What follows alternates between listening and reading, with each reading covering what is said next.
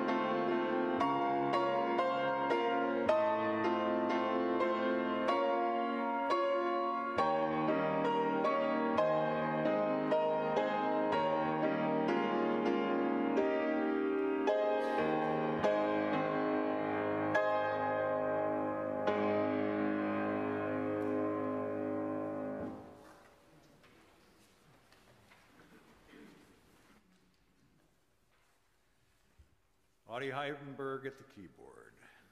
What a blessing to us. Good morning, friends. My name is Earl Pileski. I am your worship assistant for this morning. And if you're able, please rise for the call to worship. Easter people, we come to worship in confident expectation. Let us be open to the one who greets us wherever we gather. Our living Lord welcomes us. Our hearts are filled with joyous anticipation. We are glad for one another in God's awesome presence. God tests our faith and examines our community. God's Spirit gives us counsel and instructs us. In Christ we know true peace. In the Spirit's blessing, we are empowered to bring hope to a hurting world. Let us praise our God, revealed to us in Jesus Christ. Glory and honor to the one whose Spirit we receive. And now our hymn of praise, for those of you in possession of a hymnal, it's at page 303, Thine Be the Glory.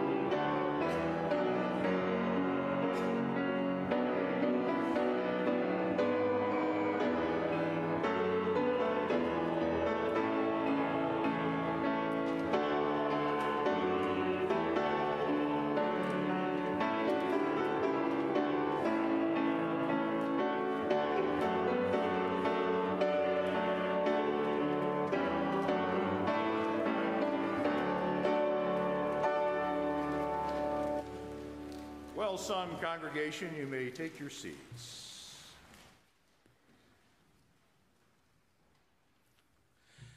And now let's join together in our opening prayer.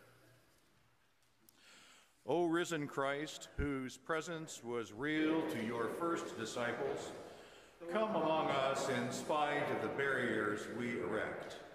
Breathe on us that we too might receive the Holy Spirit.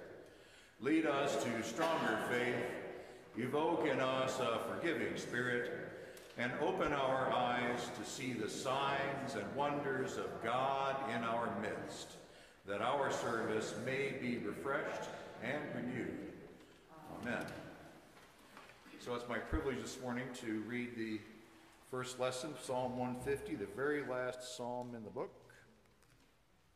right before we get to Proverbs.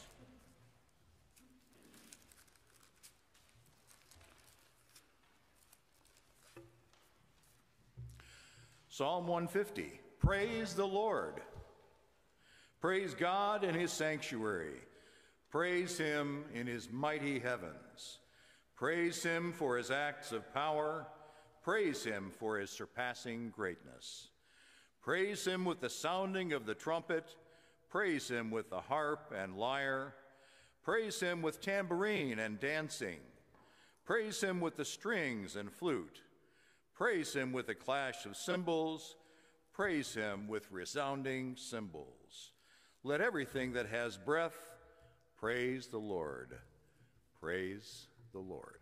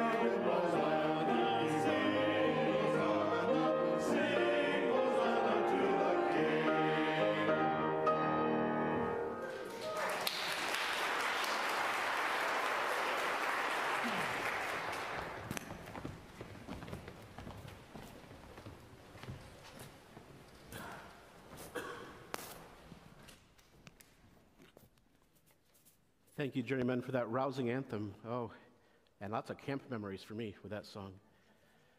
I want to introduce to you the co-chairs of our Strategic Planning Task Force, Candy Pileski and Jan Hicks. They have some things they want you to know about what's happening soon. Good morning, everybody. It's great to see you today. I am Candy Pileski. Thank you. I'm Candy Pileski, and I am one of the co-chairs of the Strategic Planning Task Force. And we have a meeting after church today. It will be the first of many town halls. The town halls are one of the many ways that we are communicating with the church about what's happening with the strategic planning effort. We will be sharing information from the survey. We will also be listening and learning from your feedback. We anticipate, I don't know why this happens to me when I come up here.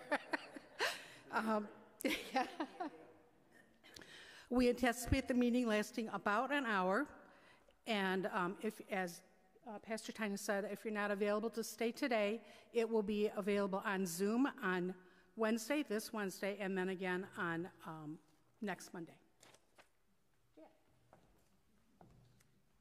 So I get the job of asking you to come and start fulfilling our vision today by being open-minded and being inclusive in your thinking and your thoughts as we share with you what the congregation has provided us to take as a direction to meet our end goal, which is ultimately to fulfill the vision.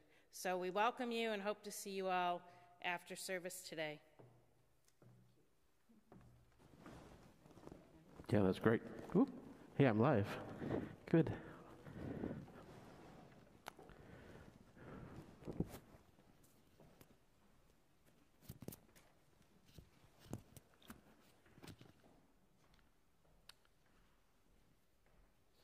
Sometimes we're invited to give toward things we don't know much about.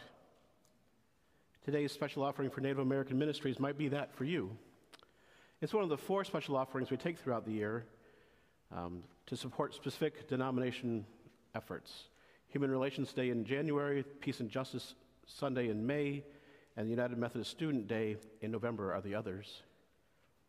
Perhaps you don't know about the work United Methodists do in Native American reservations and communities. But as we consider all the needs of all the people of God, you might imagine that these people in particular have many needs, collectively and individually. And perhaps we can trust that someone knows what those needs are, and that they would appreciate your support. Your regular offering continues to provide the support for this church, our ministries, our personnel, our facilities, and unforeseen opportunities that come up here. So thank you for giving whatever you can. There are several ways to give today. You can leave a check in the offering plates or send one to the office. You can use PayPal through our website, or you can set up regular giving by calling Teresa this week. Let's pray for these gifts. God of every good gift, receive what we offer today and mingle it with the gifts of members current and past so that the work of First Church in Jackson can continue and thrive. Bless what we offer and put it to work. In Christ we pray. Amen.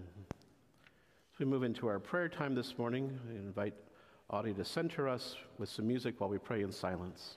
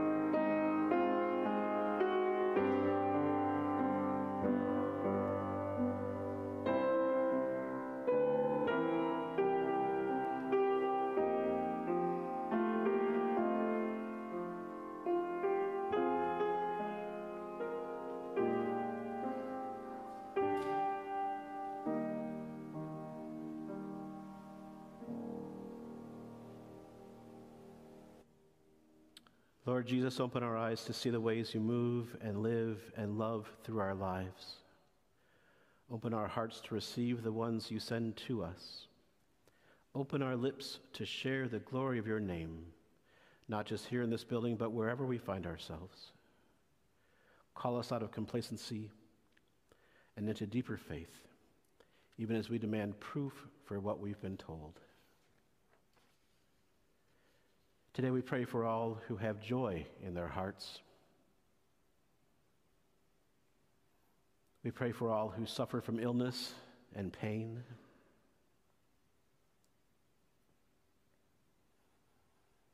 We pray for all who grieve the loss of loved ones.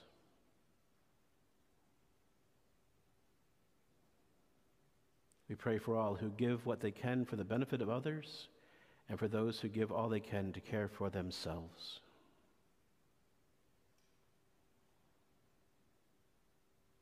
Comfort us, enliven us, strengthen us. Lead us into new visions of your glory. We pray in Christ, who walked among us even after his death and taught us to pray, saying, Our Father, who art in heaven, hallowed be thy name. Thy kingdom come, thy will be done on earth as it is in heaven. Give us this day our daily bread, and forgive us our trespasses, as we forgive those who trespass against us. And lead us not into temptation, but deliver us from evil. For thine is the kingdom, and the power, and the glory forever. Amen.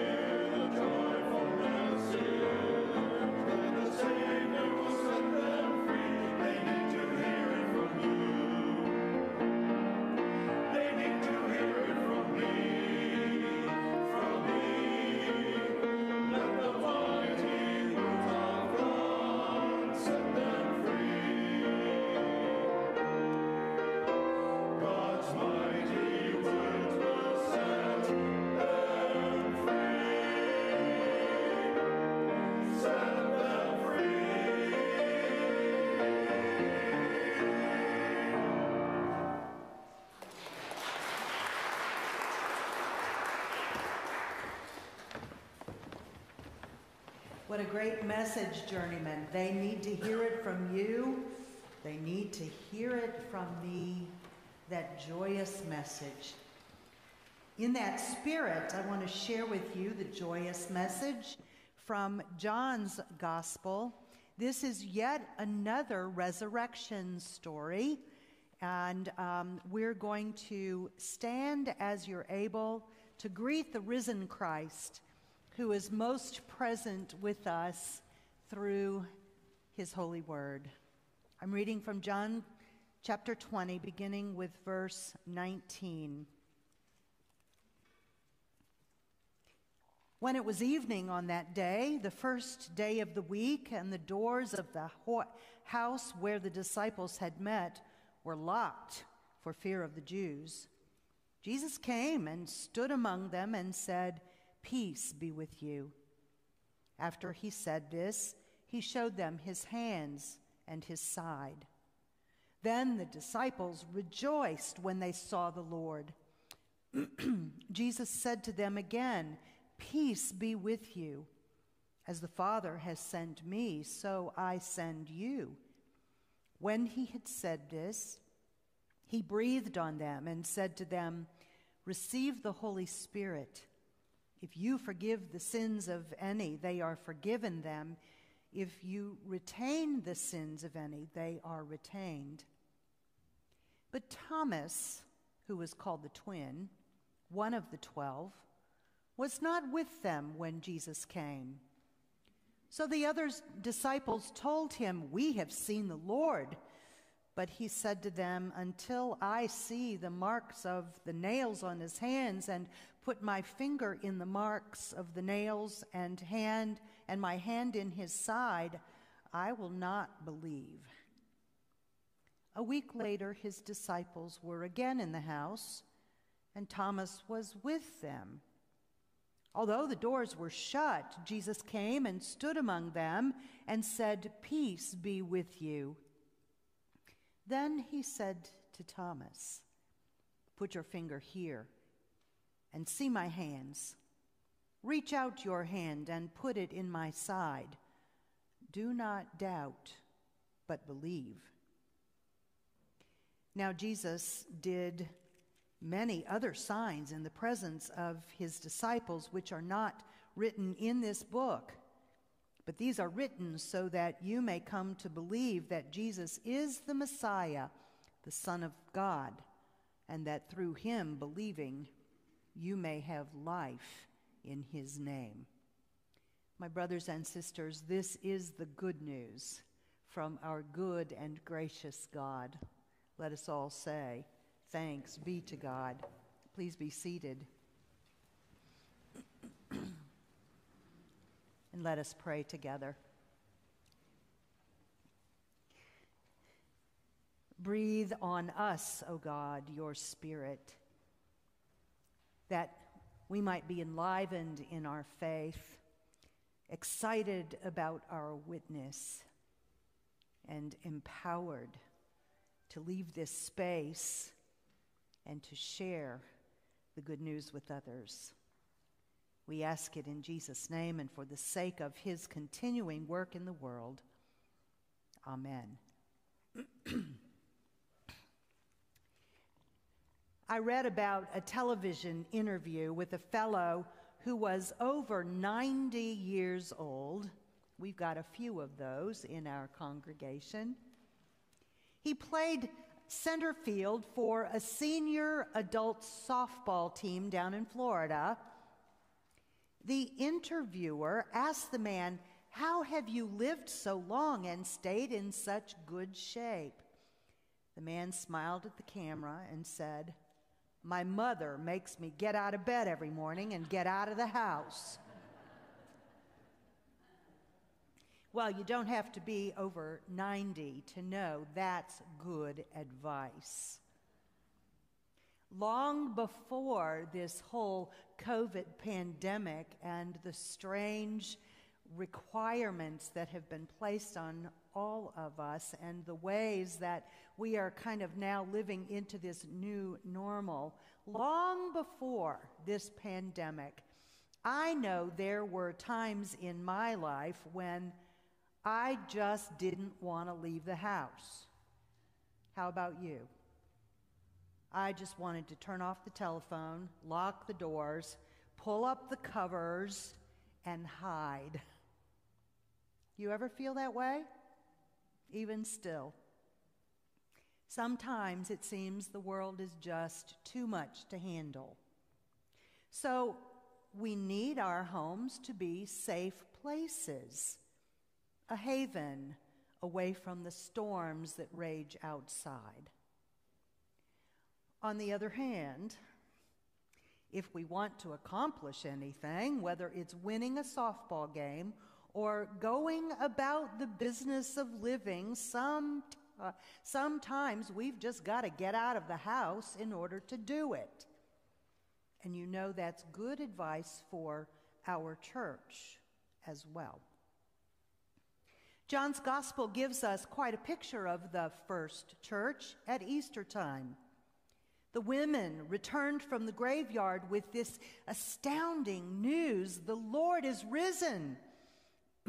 And instead of shouting, "He is risen indeed," thank you, I'm glad you remembered that. But instead of shouting that news from the rooftops, the disciples huddled together in the upper room of a house where Jesus had shared his final meal with them. Their doors were locked, their shutters were closed, and they cowered there in fear. Now, these were no fools. They had seen what happened to Jesus: nails in his hands, a spear in his side, and then his lifeless body thrown into a cave. So of course they were fearful. Who wouldn't be? And then suddenly, in a breath, in the blink of an eye, Jesus was with them and said, "Shalom, peace be with you." Have you ever noticed the first word of Easter is not rejoice? Jesus' first word of Easter is always something like fear not, peace, shalom be with you. And I think we can understand why. How would you react if a dead person materialized before your eyes and spoke your name? I think I'd want to be wished some peace and some fear not too, wouldn't you? But then, as I think about it, the disciples shouldn't have been that surprised. After all, they had been with Jesus for 3 years. They had seen countless miracles. He changed water into wine, and he multiplied one boy's lunch of loaves and fishes into enough food to feed a whole multitude of people. They had seen him heal lepers and blind men. They had seen him walk on water. Why, they had even seen Jesus raise the dead back to life. And still they were shocked to see Jesus standing right before them. It seems no matter how many times the disciples witnessed miracles, they never saw this miracle coming. So they were scared out of their wits. And that's, my friends, why they needed one another. Have you ever noticed that Jesus is more likely to appear when people are together than when they're not? If you look through all of the New Testament encounters with the risen Christ, every single one of them, except for Paul's experience on the road to Damascus, all the others, the resurrection appearances happen with a group of his followers. The women in the tomb, the two friends on their walk to Emmaus, as we heard the story last week, and now the disciples in the upper room. In fact, John's gospel tells us Thomas missed Jesus' first resurrection appearance in that upper room because he wasn't with the group. His friends were all talking about something Thomas didn't experience, so he must have felt left out. I imagine he questioned their experience, maybe doubted their sincerity, certainly doubted their sanity, don't you think? Another whole week went by. And when now they were all together in one place, Jesus appeared again. And this time Thomas believed. I've been in pastoral ministry for well nigh on 30 years now. And I've seen that one of the worst mistakes a Christian can make is to avoid the fact that we need one another. And I think we can all say an amen to that, especially after having been separated for so many months. I've seen it happen time and time again. Someone faces a crisis, a family goes through some trauma, and what do? They withdraw into themselves. Maybe they're embarrassed, maybe they're angry, or maybe they just don't know how to reach out and ask for help. But instead of staying connected with their church family and drawing from the support and encouragement they might find in Christian community, they suffer alone. So this morning I want to remind us, the risen Christ is more likely to appear to us when we're together than when we're alone. That's why we gather in worship both online and in person every single week. And I am proud of the fact that even during this pandemic, we never missed a week of worship. Amen? We believe God's promise that wherever 2 or 3 are gathered in Jesus' name, He will be with us. And so we come. We come together each and every week, wounded by the struggles and the failures of the week, weighed down by our personal cares and concerns with our family, paralyzed sometimes with fear and self-doubt, and sometimes even feeling distance from God. And what happens when we come together in worship? Somehow, the risen Christ comes into our midst, offering us His peace. Somehow, our sorrow is eased just a little bit. Our burdens are lightened just a little bit. Our loneliness is certainly reduced. Our depression is lifted just a bit, and our anxiety and fears are reduced when we experience the risen Christ together. But I also want to remind us this morning that Christ doesn't bless us just for our own good. I pointed to that just a little bit last week. I want to fill that out a little bit more this week. Notice in this story from John, He breathes His Spirit on the disciples, and then He sends those disciples out into the world to be His presence out there. Too many Christians forget that. We act as if taking care of each other is the only reason the church exists. Not so. Any of you are gardeners out there?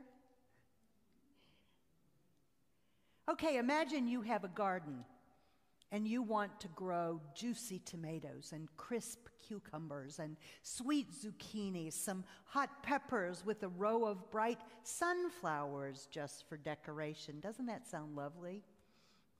So you gather some workers.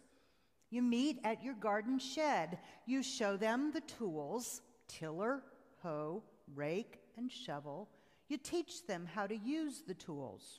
They study the seeds to understand how to plant each properly.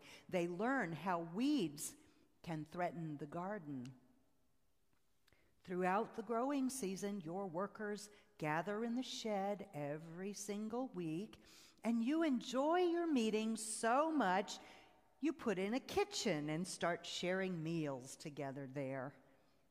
You even put a big sign by the shed that reads, Gardeners Guild, new members welcome. But you go outside and still there are no juicy tomatoes, no crisp cucumbers, no sweet zucchini, not a single hot pepper, not one single bright sunflower to decorate your day. Why? Because, my friends, you can't grow a garden if you're sitting around inside the shed. Jesus came to his disciples hiding there in the upper room and said, "As the Father sent me, I am sending you." In other words, he's telling them, get out of the house. You aren't going to accomplish anything by hiding behind these locked doors or sitting in your home worshiping or in the church sanctuary. I think here, my friends, John's gospel is describing the double movement of the church. We come together to meet Christ and be renewed, and then we move out into the world to share good news and to finish the work that Christ started in us. It's like inhaling and exhaling. Inhaling and exhaling. If you don't do both, then you aren't breathing, and pretty quickly we're going to die. Yes, we need each other, and yes, the world needs us. So there must be a balance between the inward movement of prayer, meditation, study, and worship, and the outward movement of service and mission and witness. If all the church does is pray and worship and care for one another, we will accomplish nothing. We will be good for nothing. On the other hand, if we go out there to the world without being grounded properly in prayer and worship and mutual love for one another, we will not have the sufficient stamina or courage to do the Lord's work for the long haul. Only the Spirit of the risen Christ can give us the power to do the work of Christ. The Spirit of Christ empowers us to do the work of Christ. We see this if you fast forward to the book of Acts.